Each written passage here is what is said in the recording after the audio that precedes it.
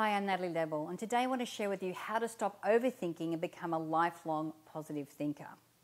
Now, we often think about what to do, what not to do, what would be best for us and for everyone around us.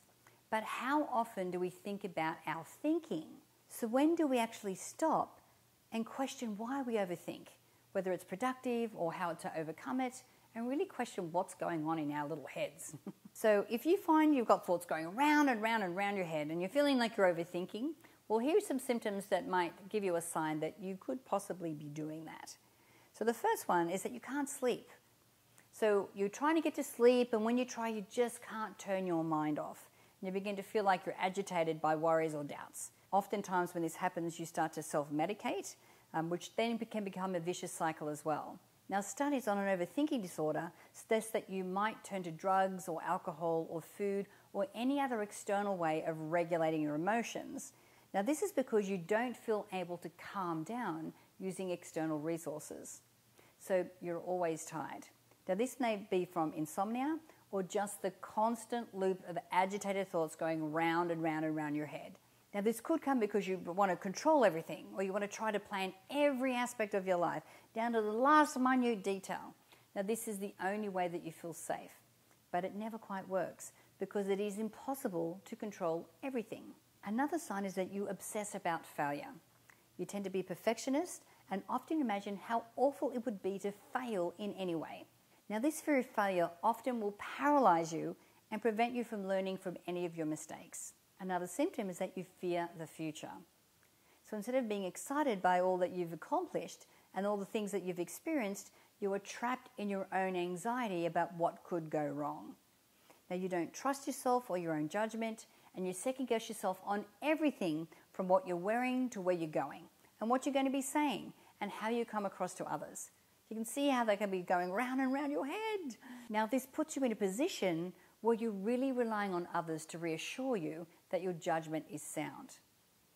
So this is not a great thing to get into because we really need to be self-reliant here. So that's another symptom. Another one is that you get tension headaches. Now, these feel like a tight band around your temples, and you might notice the pain or stiffness in your neck as well. Now, chronic tension headaches are a sign that you desperately need a rest. Okay, so now that we know what the symptoms are and what it looks like, how do you overcome it? So let me give you some tips on that. So first of all, remember that overthinking does not lead to insight. Okay, you want an understanding of which decision will be best. And so for this, you need a level of insight into what each decision will lead to. Thinking this through, however, is not that productive, or overthinking it through, because you never know what something will be like unless you actually experience it. So yes, I agree. You should get your thoughts out, write things down on paper, have a look at them, and then don't overthink it, but sit in a space of quietness where you can allow some insight to come through from a source outside of you. That's going to really help you make that decision. Because when you're consciously in the problem, all you're doing is focusing on the problem and creating more of the problem. Okay, also what you want to do is keep active throughout the day and tire your body out. So do you want to know one of the main reasons that you overthink? It's because you have the time to. Not one day can be fruitful if more time than necessary is allowed for aimless thinking. So a mind rests well at night, knowing that its day has already been directed towards worthy goals. This is why it's so important that you set out your day the night before. Look at your list. Look at your plans for the next day, so that when you go to sleep, it's not your conscious mind that's overthinking everything, but your subconscious mind is sorting out all the challenges, and it's able to give you the answers that you need in the morning. So consider daily exercise, any kind of physical activity that raises your heart rate and improves your health. Walking is exercise. Sports, Pilates, playing with the dog are too, or playing with the kids. It doesn't have to be training for the next Olympics. Just get moving and get tired. Now, number 2 is to develop the skill of forgiveness. So it's no surprise that having the misfortune of being treated undesirably leads to people to suppress and repress anger towards other people. Now, forgiveness is the highest of human virtues, not only because it's morally correct, spiritually mature, or deemed a commendable personality trait, it's because it single-handedly can induce the ultimate peace in people. Forgiveness has also been shown on many occasions to help develop positive self-esteem, improve your mood, and dramatically improve your health. So it's a predictor of relationship well-being and marital length, and it has even been shown to increase longevity. So make sure that if you have holding any grudges, any resentment, that you get into a place where you can forgive. Now, forgiveness doesn't have to involve two people, it can just involve one. You can write a letter, you can write an email, you don't have to send it, but really get to that point where you get to a place of forgiveness and then release that past things from your active future. Okay, so number 3, get active. Retrain your brain to think positively. Okay, so learning how to stop overthinking, anxiety, and restlessness also has a lot to do with building better connections with your physical body. So both physical and mental forms of positive stimulation help to rewrite problematic negative thought processes. So for example, exercise can work wonders for the overthinker. Find something that you genuinely love to do, whether it's a team sport or running in a beautiful place or cycling with friends or swimming laps, whatever works for you. Engage your brain with learning something new. So pick up a new language.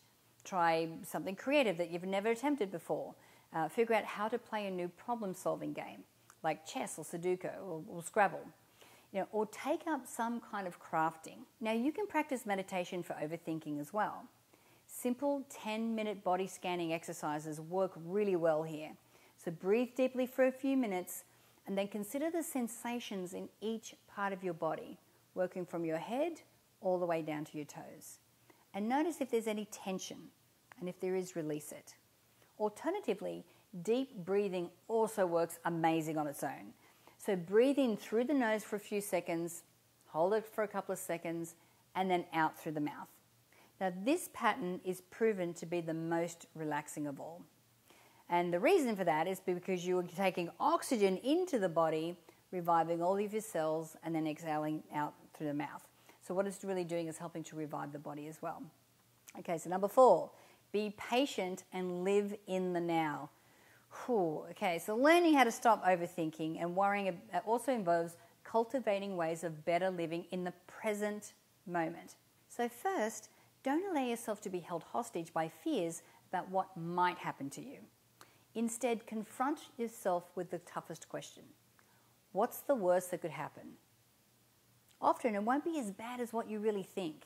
Now, in addition, you'll typically discover that you actually have the resources to deal with the worst case scenarios. So finally, work to accept that you cannot control everything. This is the purpose of your overthinking, and it is ultimately holding you back from success. So to grow and develop as a person, you need to willingly move out of your comfort zone into places where the unexpected can happen. Now, you also need to be able to learn from the mistakes that you've made and see them as opportunities for improvement and for growing rather than failures. Now, believe me, all of the delicious, amazing, most beautiful things in life happen in the unknown. And the more that we can surrender and be comfortable with whatever the universe is going to throw our way, the more delightful our life becomes.